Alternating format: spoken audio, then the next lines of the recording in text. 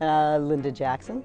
And do you want me to spell my last name? I could probably figure it out. Yeah, I think so. It's such an easy name. I work in Manitoba Hydro 24/7 dispatch. So we do after hours dispatching, and it's mainly taking fire calls, vehicle accidents, large power outages. It's like trying to get as much information as you can so that everyone knows what they're going for and what they're heading to, but that's where the customers come in, because they can provide us such great information, right?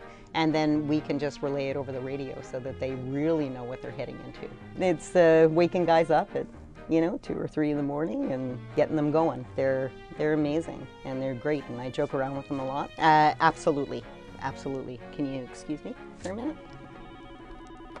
Manitoba Hydro Electric Emergency. Oh my goodness. Okay.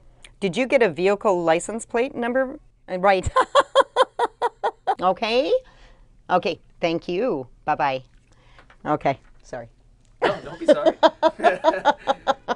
That's more important than this. When that board lights up red, and you've got a nasty storm that just came through and it ripped down, pole after pole or wire after wire. You've got people calling in, you've got everything happening until you can staff up. You're the communication hub. Usually you're here all by yourself, and that's something a lot of people don't realize, right? Is that you're doing not Winnipeg, all of Manitoba. And I don't meet anybody, but you feel like you really know some of them quite well, right? Because you're that voice always at the end of the phone. Whoop, okay, sorry.